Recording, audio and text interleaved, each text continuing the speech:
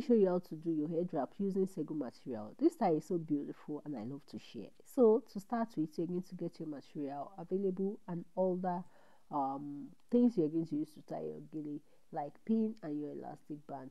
Now when I get my material, I divided it into 70-30. That means one part is longer than the other part. So I made foundational pleats, like 3 pleats. Then I took everything backward, then I knot it at the back with the shorter hand. Now looking for a way to secure the shorter part finally, because I don't need it anymore for this tutorial. So I try to secure it there, okay, and that is the work. That's where the work of the 30 division ends with. Now we are left with 70 parts. So what do? We come here like this and pleat everything down. Just pick it. Once you pick one, the other will follow. Use your hand to pick it bit by bit, and you're going to arrive here.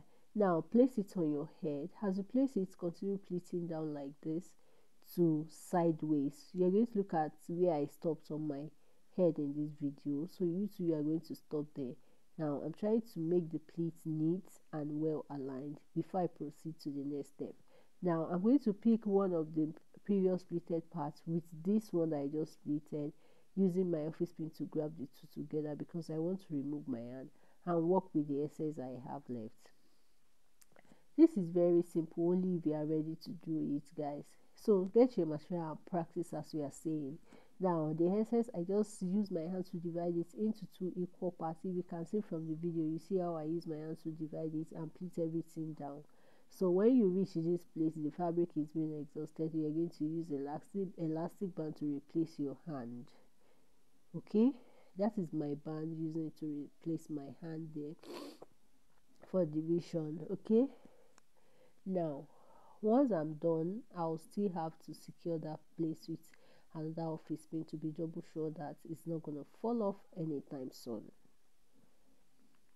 Now I'm done securing, and now I'll pick one side here, take it that side. So this, just focus and follow the steps. Take it like taking it to this back side and find a way to secure.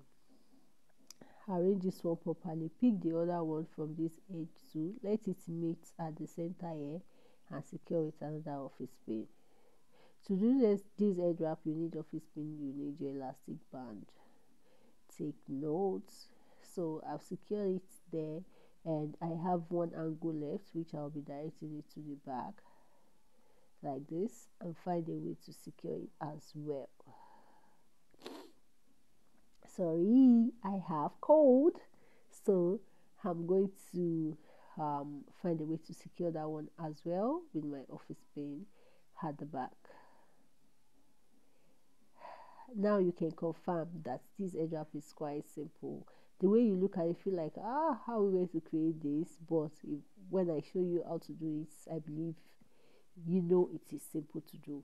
Now grab your material and practice it as well.